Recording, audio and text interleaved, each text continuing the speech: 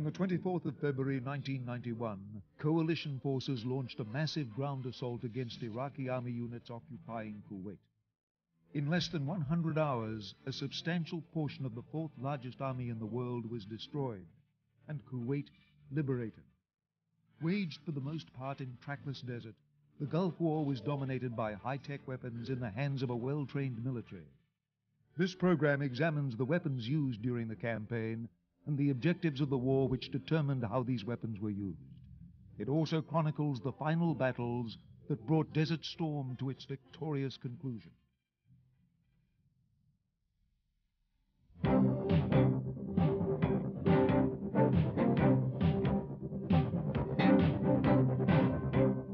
In November 1990, President George Bush increased the scale of U.S. forces stationed in Saudi Arabia. What had been a force suitable for defending Saudi Arabia from any further Iraqi aggression became a force designed to destroy the Iraqi army in the Kuwait theater. It would take over 2 months to move these forces from bases in Europe and the United States to the Gulf. Meanwhile, America's Gulf allies, including Britain, also began deploying and reinforcing their own forces in the region.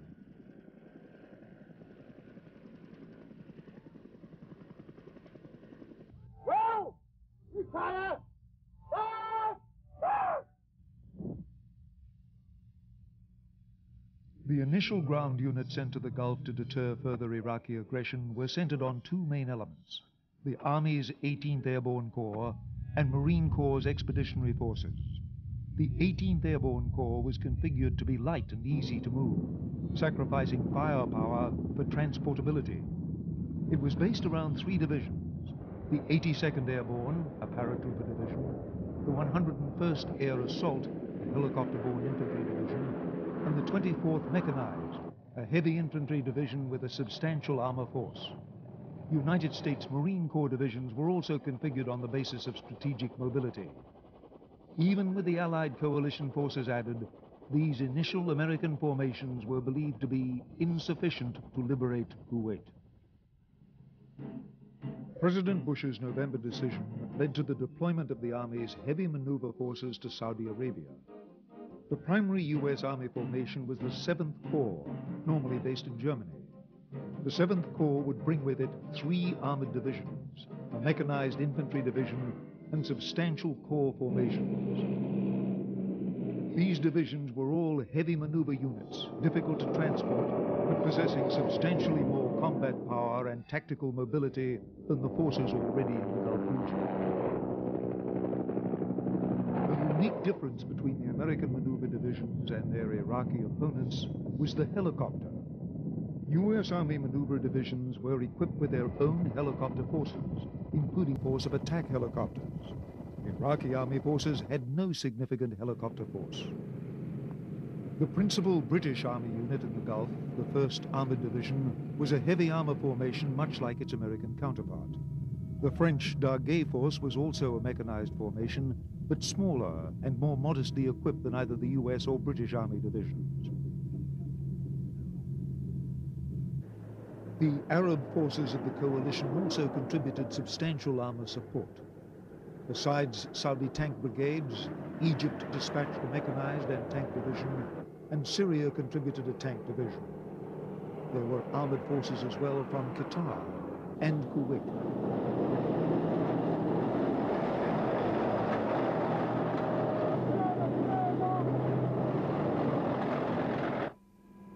Since World War II, the dominant land weapon in desert warfare has been the tank. This was especially the case in the Gulf War. The majority of Iraqi tanks were the older Chinese Type 59 or the similar Soviet T-55. The best Iraqi tanks, the T-72s, were used by the Republican Guard. U.S. Army tank formations, although outnumbered, were much better equipped than their Iraqi counterparts.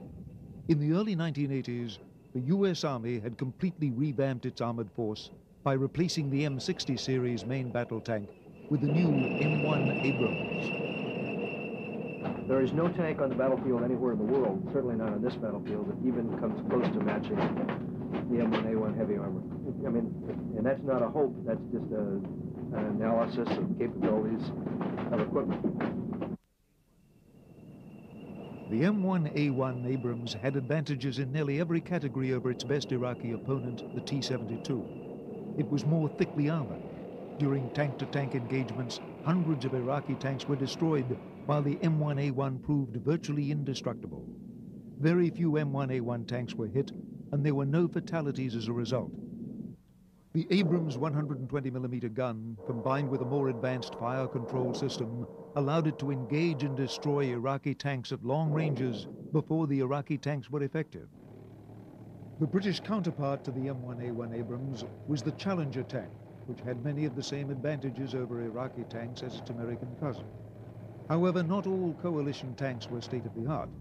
Most U.S. Marine Corps tank battalions, as well as the Saudi and Egyptian armies, used the older American M60A1 tank of the early 1970s vintage, while the French used the AMX-30B2, a modernized version of a tank first deployed in 1960.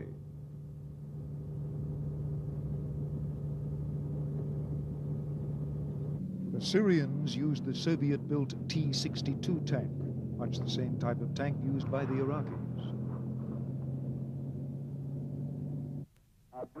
One of the most significant advantages enjoyed by Allied vehicles over their Iraqi counterparts was their use of more sophisticated night vision systems. This played a significant role during the ground campaign.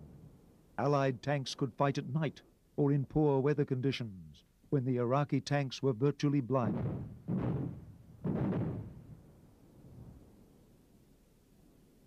Obviously, we'd rather conduct defensive operations at night, taking advantage of our night vision devices, taking advantage of our ability to move undetected and get in behind enemy lines and disrupt their ability to conduct a defense. So we'd rather use the night to our advantage.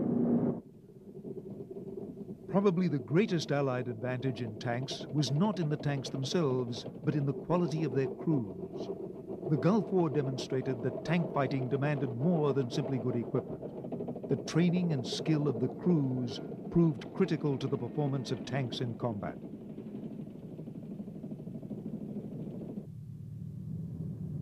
The companion to the tank on the modern battlefield is the infantry fighting vehicle. Current infantry vehicles, such as the U.S. Army's Bradley, are much better armed than infantry transporters of the past, usually carrying an automatic cannon and an anti-tank missile. In contemporary tank warfare, the infantry rides into battle within the armored hull of a fighting vehicle. The infantry can dismount near the battle line to carry out its traditional combat missions.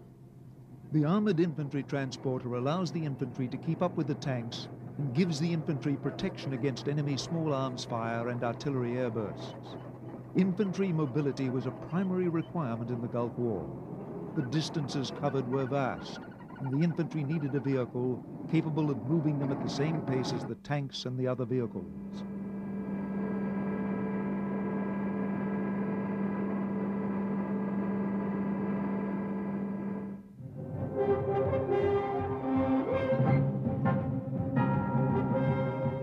Although tanks set the tempo for modern land warfare, the artillery has been the killing arm on the battlefield since the First World War. One of the only branches of the Iraqi army to cause much concern was the artillery force. Iraqi artillery was a special focus of air attack and counter-battery fire from Allied artillery.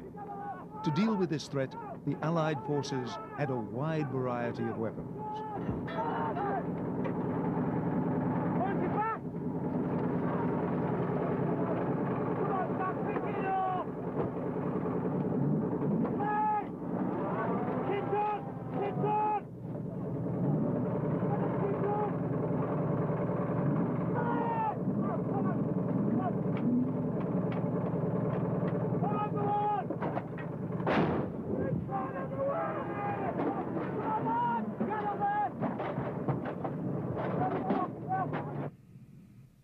The M109 self-propelled 155mm howitzer was the primary weapon of coalition artillery units.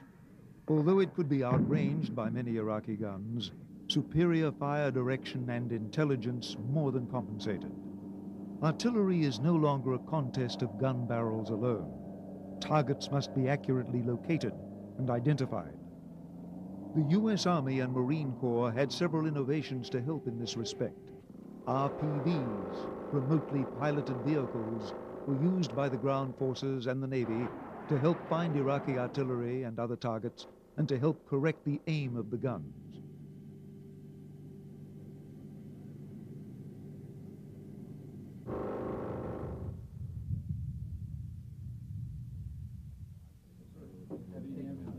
New computerized command and control accentuated these intelligence advantages to the artillery.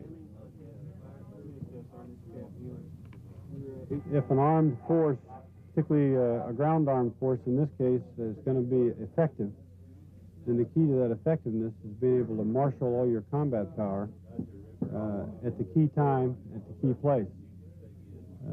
The way we collect the intelligence, analyze it, process it, and then make key decisions about enemy intentions at this site allows the division commander to do just that, to focus his combat power, and in the process of focusing it, overwhelm the enemy in front of him. New technology also increased the killing power of coalition ground forces. The MLRS, Multiple Launch Rocket System, was designed specifically to deal with enemy artillery concentrations and could reach further than any Iraqi gun.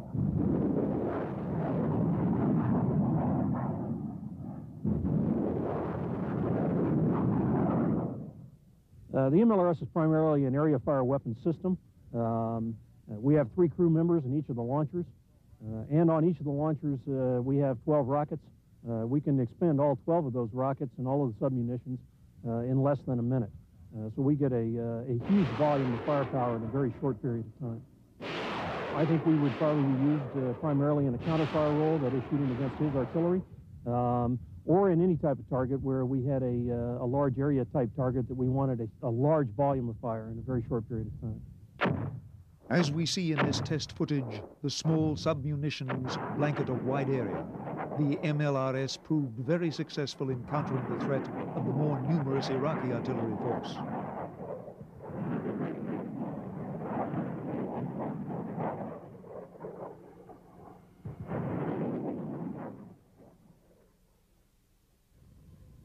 The Iraqi army did have the advantage of time to prepare for the coalition onslaught. The Iraqis could build up tank ditches, fire traps, and other barriers like those we see here. And to limit the mobility of the coalition maneuver divisions, mines could be laid along the frontier and in front of key Iraqi positions. There is no easy remedy for mines. One of the most important ways to limit the threat posed by Iraqi mines was thorough training. This mine was the Afghan freedom fighters' mine of choice. It's called a TC-6. What the Afghans wanted was something that would take a Soviet tank and like toss it 6 feet in the air, screw everybody up in it. The Italians came out with this mine. Very effective. He's got about 100,000 of these. He's also got the E variant, which you can turn on, turn off like a garage door opener. Okay? He's also got an anti-handling device. This is starting to get in the state of the art. Okay? Real good. More expensive though, a couple $100. He's got a bunch of these. Okay, you roll over one of these, it's bad news. He's got massive quantities of these Italian mines.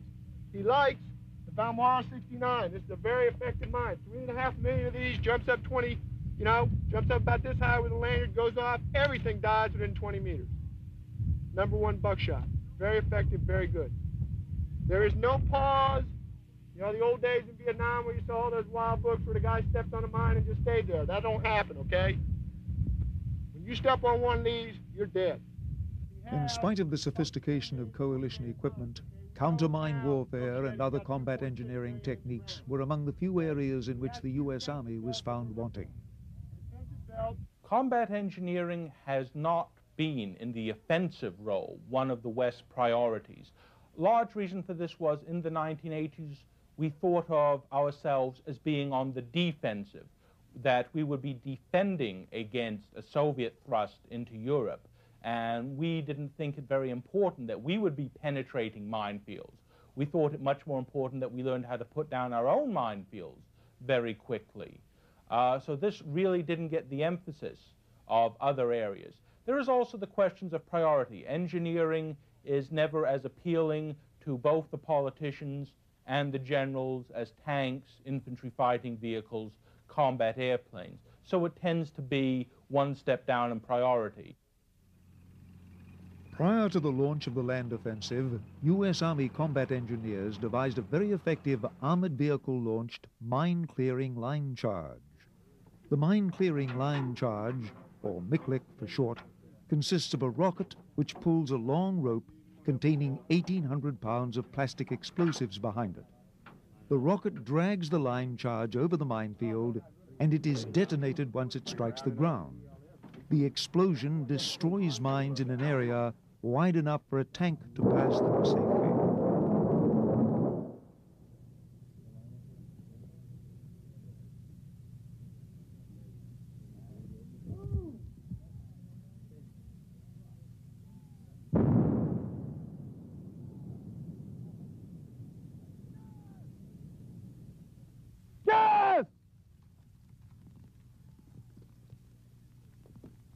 One of the most serious concerns during the Gulf War was that Iraq would use chemical weapons.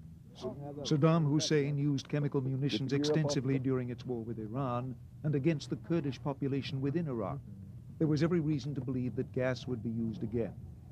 The prospect that Allied forces would face chemical weapons prompted a training program, the seriousness of which had not been seen in most armies since the First World War.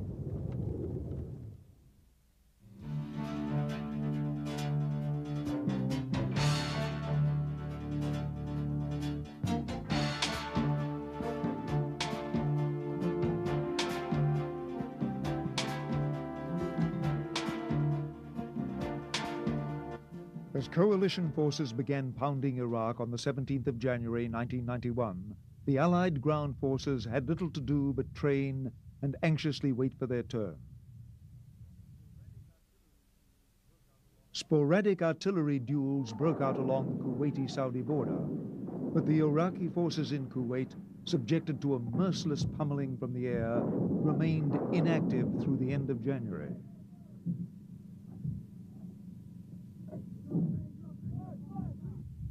Apache attack helicopters were the only Army units to take part in the air campaign.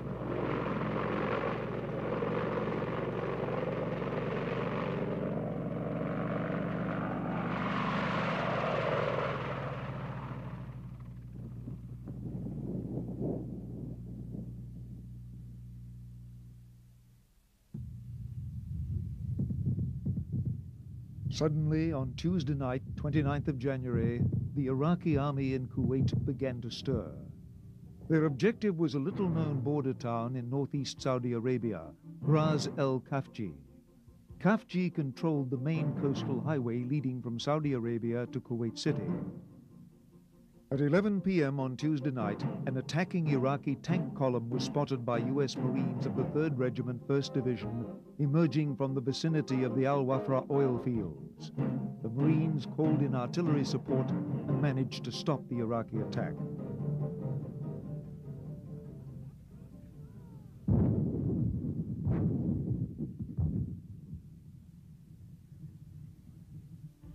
At nearly the same time, an Iraqi mechanized infantry battalion began driving down the coastal highway and charged into Ras al Khafji.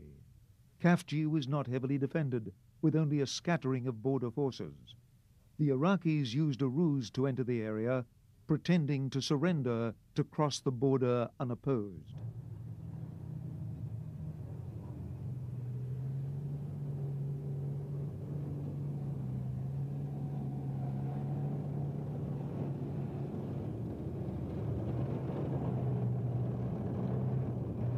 The Iraqis occupied the city with little opposition. The Saudi army and allied Qatari tank units began moving up into the area once the attack had been reported. The unopposed Iraqi drive into Khafji infuriated the Saudis, who insisted on retaking the city themselves. A 3rd Iraqi attack was also launched between Khafji and Wafra, but ran head-on into Saudi and Qatari armor. The Qatari AMX-30 tanks, with supporting anti-tank missile vehicles, shot up the Iraqi column and halted it at the border.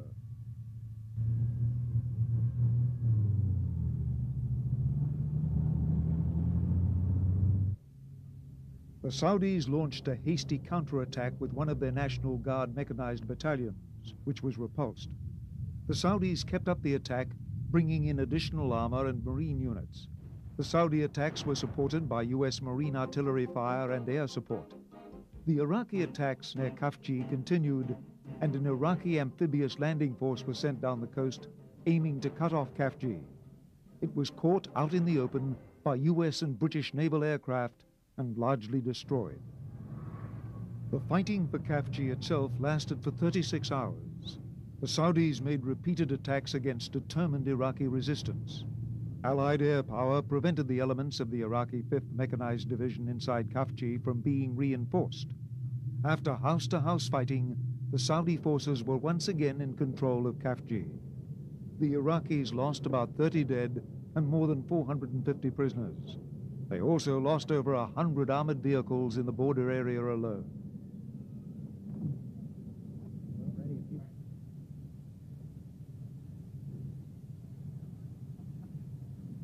As the Allied forces began interrogating Iraqi prisoners, it soon became clear that Khafji had been intended as much more than a minor border skirmish. Saddam Hussein had planned the attack as a major offensive involving 3 of his best armored and mechanized divisions and about a quarter of his total tank strength in the Kuwait theater. The Allied bombing and artillery fire thoroughly disrupted his plans. Only 1 division managed to begin the attack on Khafji on time. The other 2 divisions began the attack 12 to 24 hours late. By that time, Allied strike aircraft were swarming over Kuwait, attacking anything that moved. Iraqi reinforcements intended for the Khafji battle were destroyed before they had a chance to move south. The battle at Khafji was an important turning point in the war. It clearly showed to coalition commanders that the Iraqis were incapable of conducting sustained operations in the face of Allied air superiority. It also clearly revealed that the average Iraqi infantryman, low on water and food and weary of the war, was unlikely to fight tenaciously. I think it was extremely critical, number one, for the confidence and for the morale of the Saudi forces. And in many respects, this was a Saudi victory with our support. The Iraqis, as you well know, are reputed to be the biggest and the best military in the Middle East. But this Saudi success has proven that they may no longer be the best, and many more defeats like this for the Iraqis, and they certainly will no longer be the biggest either. The importance of Khafji was not widely recognized at the time, but the performance of the Iraqi army made the coalition commanders confident that a ground offensive would go much more smoothly than they had originally anticipated.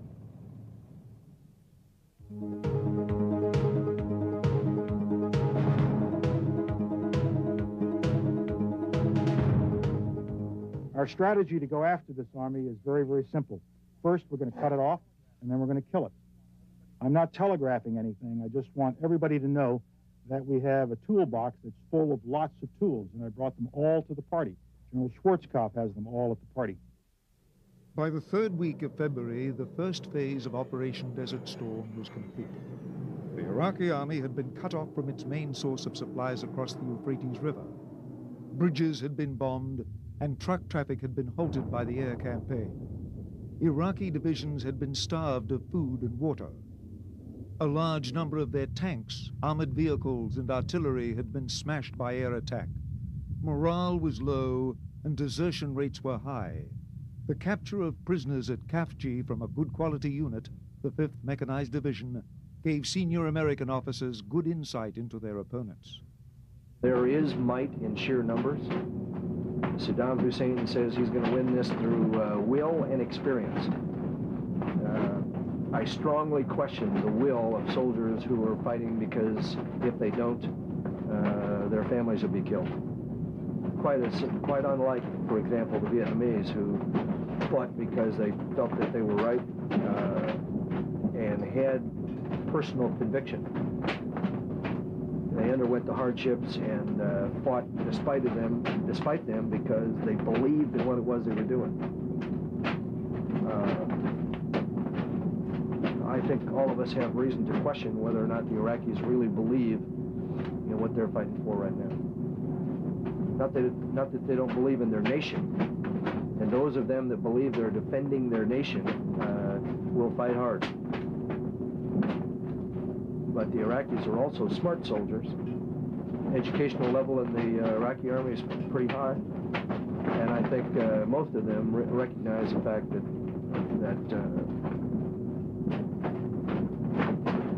they're fighting through a combination of fear and for the wrong cause. The Iraqi forces in the Kuwait theater were deployed in a layered defense. Along the Kuwait-Saudi border was a line of entrenched infantry divisions. These were the most poorly equipped and poorly trained of the Iraqi forces. In the center of Kuwait were the tank and mechanized divisions. These were the best of the regular Iraqi army formations and had substantial numbers of tanks, infantry vehicles, and artillery even after the air campaign. On the Kuwait-Iraqi border was the Republican Guard, widely felt to be the best troops and those most loyal to Saddam Hussein. Well, the defense the Iraqis put together was based on a model that they developed during the war with Iran, where you have infantry up in the front and fortification lines, basically cannon fodder to slow down an attacker. You then exploit that by counterattacking with your armored divisions, mechanized divisions in the immediate rear area. And then if you need, you bring in the Republican Guards for the really heavy-duty offensive or defensive counterstrikes. So this was about what we would have expected based on our experience watching the Iraqis during the war with Iran. The final plan for the ground offensive was extremely ambitious. Instead of a frontal assault directly into Kuwait, coalition forces used the indirect approach and exploited their own mobility advantages to strike where Iraqi defenses were weakest. Assignments were allotted carefully. The U.S. Marine Corps also kept a substantial force afloat in the Gulf as part of a ruse to convince Iraqi forces that they would be attacked by sea. We continued our heavy operations out in the sea because we wanted the Iraqis to continue to believe that we were going to conduct a massive amphibious operation in this area. And I think many of you recall the number of amphibious rehearsals we had, to include Imminent Thunder, that was written about quite extensively for many reasons. But we continued to have those operations because we wanted him to concentrate his forces, which he did.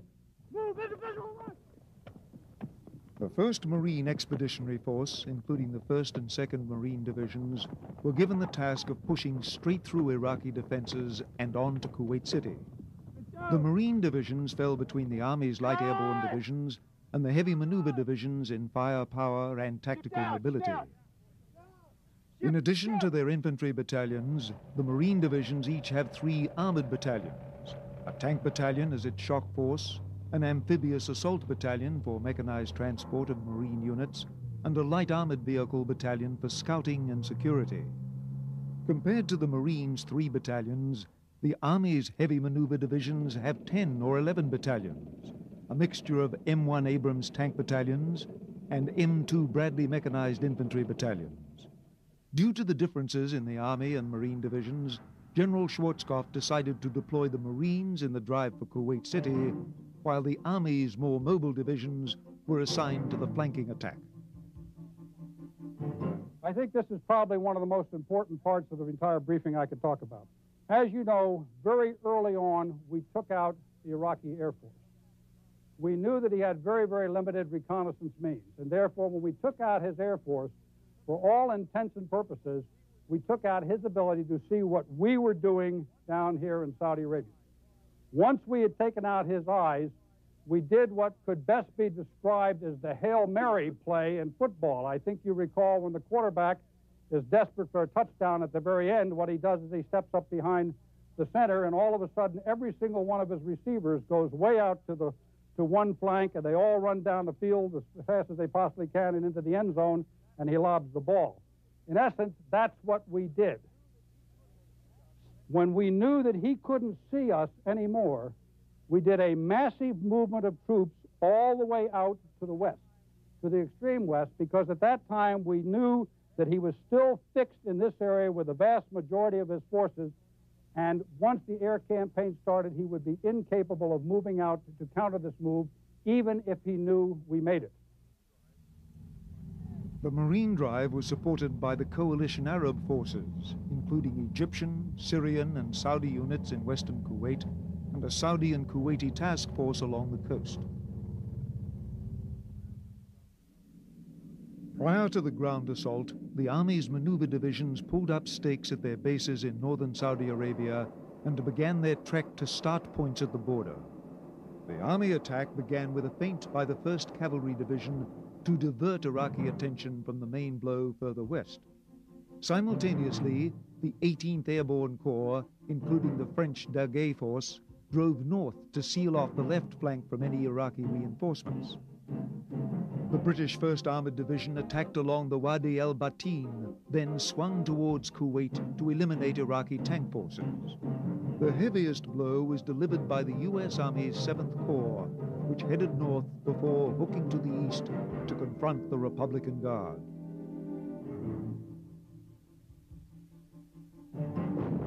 G-Day, Sunday the 24th of February, was preceded by an intense artillery barrage against Iraqi positions. If any branch of the Iraqi armed forces remained of concern, it was the artillery. Not only were there a great many Iraqi artillery pieces, but they were the only weapons capable of making concerted use of chemical weapons. They were a prime target of Allied air power and counter-battery fire. The increased tempo of the artillery bombardments foreshadowed the final land attack.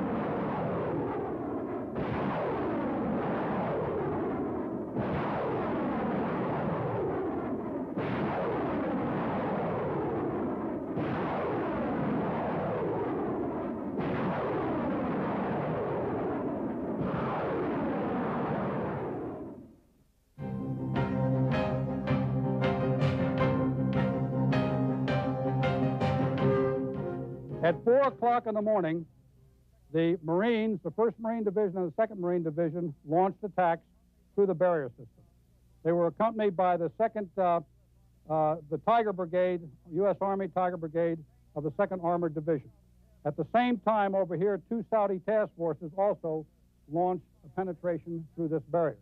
But while they were doing that, at 4 o'clock in the morning over here, the 6th French Armored Division, accompanied by a brigade of the 82nd Airborne, also launched an overland attack to their objective up in this area, Al Salman Airfield.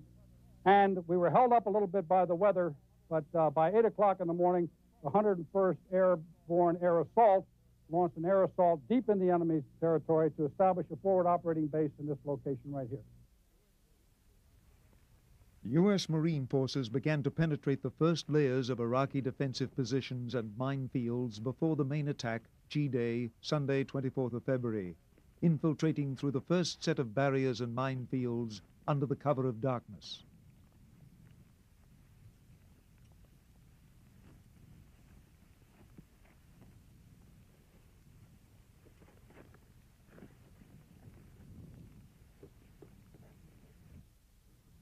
G-Day began overcast, cold, and rainy. The French Daguet Force, the westernmost element of the attack, began its drive on the Az Salman Air Base. A brief tank battle took place on the approaches to the airbase.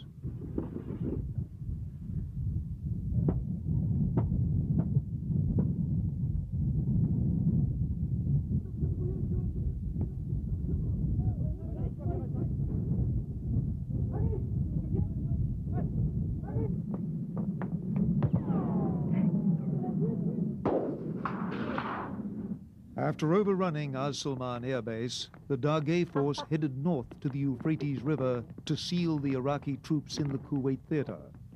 The door would soon be shut, preventing Iraqi reinforcements from arriving and preventing the escape of Iraqi forces westward.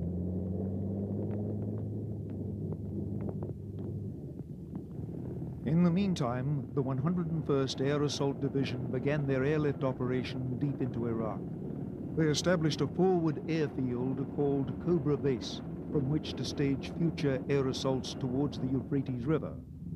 The helicopter operation was the largest on record, including not only troop transport aircraft, but the larger Chinook helicopters, carrying additional fuel, vehicles, and artillery.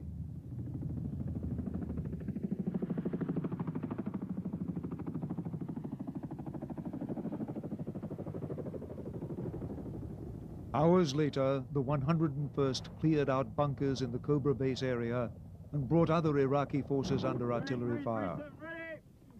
One man is command with come on. Go,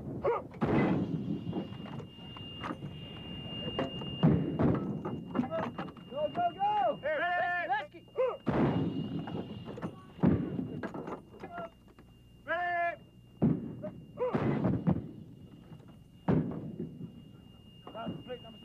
I can't conceive of another division in the Army or in the world that could do what this Air Assault Division has done this morning, move us all this people and equipment, rapidly put it on the ground. We have secured a large area of Iraq in his own heartland, and we're prepared very shortly for the division commander to start pushing other people through here. We're going to advance from here then. Absolutely. There's nothing, as you can well see, there ain't nothing to hold out here. So this is a way station for future operations, and that's what we'll do. Operating out of Cobra Base, Apache attack helicopters swarmed forward, attacking Iraqi tank formations with their precision-guided Hellfire missiles.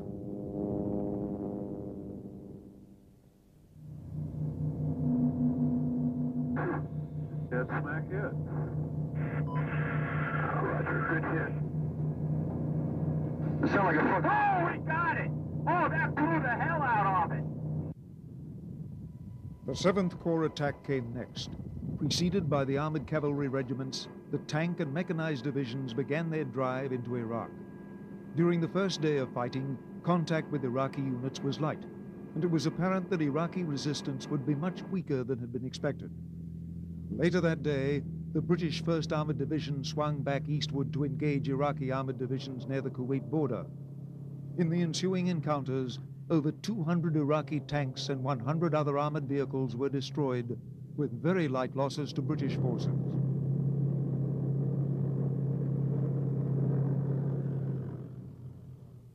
I expected them to fight harder than they did, and we were prepared for that. And as we were talking earlier, if they had stayed in every single bunker and fought out of every bunker, the result would have been the same. They still would have been lost. Our casualties would have been higher, so thank God that didn't happen. My view is that their heart just wasn't in it. POWs have said this. Deserters told us this early on. We don't know why we're here. We don't know why we invaded Kuwait. Many of them said we think it's wrong that we invaded Kuwait. So with that kind of psychology, and with a force like we had coming down on them, where it was certain that they were going to die, doesn't lend itself to a force having a really tough desire to hang in there and to defend. After weeks of aerial bombardment, only a few Iraqi units still had the stomach for a fight.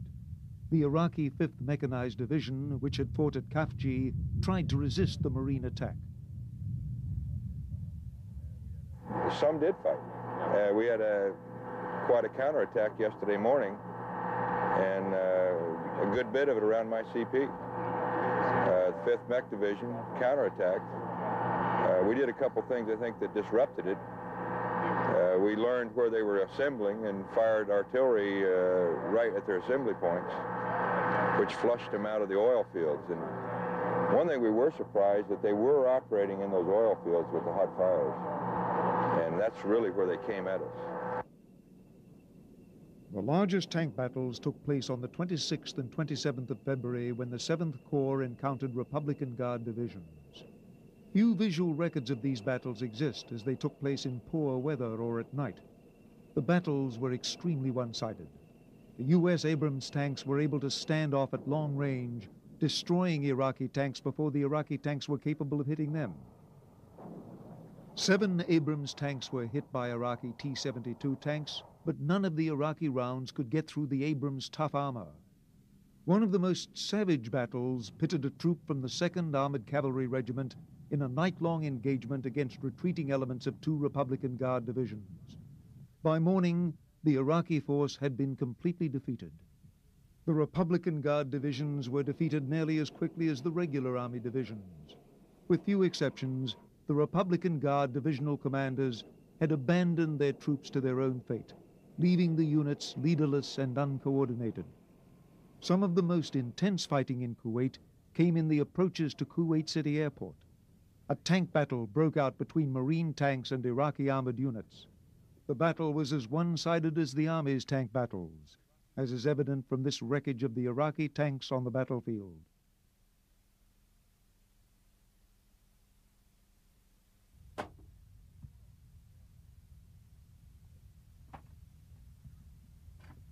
Oh, wow.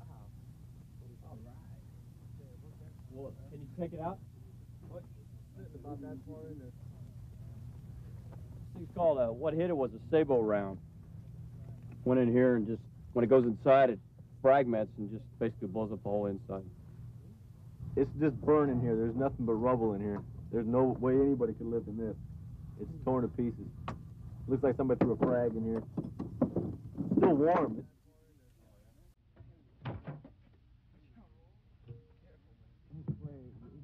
Little pieces all over. The two Marine divisions destroyed or captured 14 Iraqi divisions in their drive towards Kuwait City. Allied casualties were remarkably light through most of the fighting. The honor of taking the city was given to Kuwaiti and Saudi army units.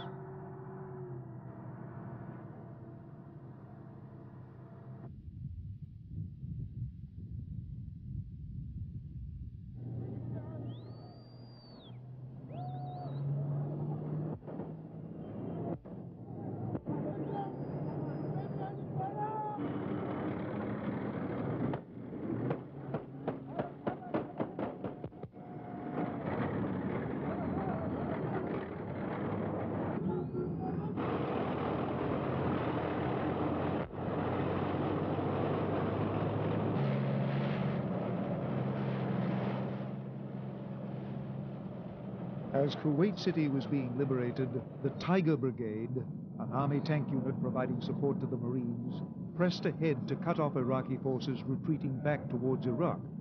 The road from Kuwait City to Basra became a virtual highway of death as Iraqi forces were smashed by tank fire and airstrikes. After 4 days of fighting, President Bush ordered a ceasefire. The strategic objectives of Operation Desert Storm, the liberation of Kuwait, and the reduction of the Iraqi army's strength were complete.